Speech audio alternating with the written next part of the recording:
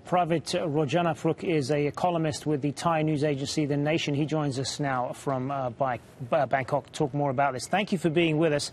Now, obviously, a lot of people, both inside and outside Thailand, have been very critical of what the military has done here. And unfortunately, Thailand is no stranger to military coups. But this is not the first time as well that they have acted against attacks in government, and their supporters have long promised to fight back against any intervention to remove their governments.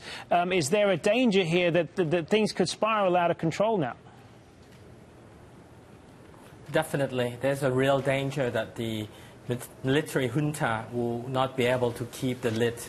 Just as this morning, a few hours ago, the military junta has summoned additional 35 people to report to the military junta.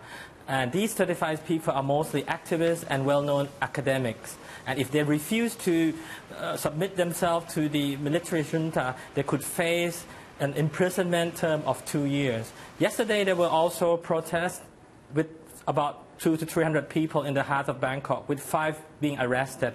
And just a while ago, soldiers have been dispatched to another location in Bangkok to stop protesters from getting together. So the situation is very fluid. Indeed, but there was a very, I mean, the political deadlock that preceded all of this. There was no denying that, and it didn't seem as if that there were, as if the political leaders, that there was any chance of them resolving their differences. So the military are saying that they were forced to act because of this. What do you say to that? Well, they can do what they like, but by shutting the ears and eyes and mouths of the people, I don't think it would give Thailand any lasting solution at all. So as it is, they can't even maintain the semblance of peace and order as people are going out to protest against the coup. And this is just less than 48 hours after the coup was staged. What do you read into the fact that at this point so far there hasn't been any violence? So far at this stage, obviously, it is very early. I mean, do you fear that the longer this goes on, that situation may change? Definitely.